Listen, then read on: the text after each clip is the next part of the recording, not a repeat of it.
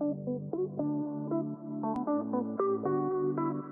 excited about playing basketball in 9th Square and seeing my friends. Basketball has, for me, has come and gone, as well as volleyball, so I think maybe I'm looking most forward to pickleball and maybe some really good coffee. I don't play pickleball and I haven't tried it yet, but I'm encouraged and excited to try it. But I'm also excited about family volleyball. I'd love to see some middle schoolers here after school playing basketball.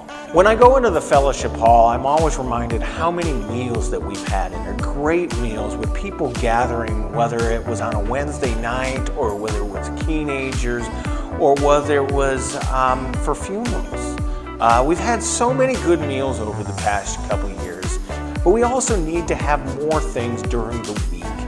I'd love to see people gathering at all different times, whether it's during the day because people are off of work, or whether it's after school or evening times. I'd love to see people gathering together.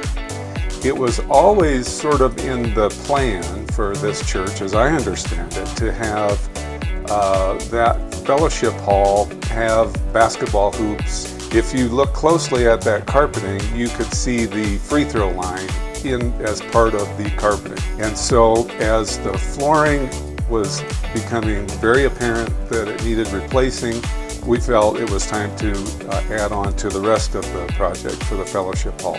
Not only basketball hoops, but the flooring for the basketball, and in addition there'll be outlines for volleyball space and 3 pickleball courts.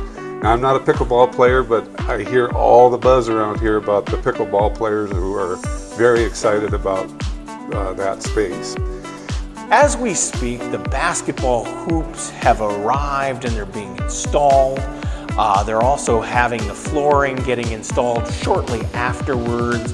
Things are moving and changing, and it's exciting to see every day.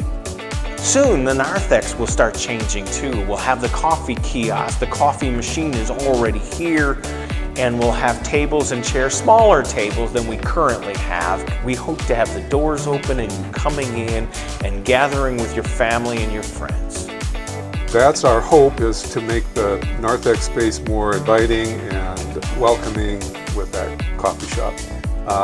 We are hopefully going to be done with the project by the time fall programming starts in the middle of September.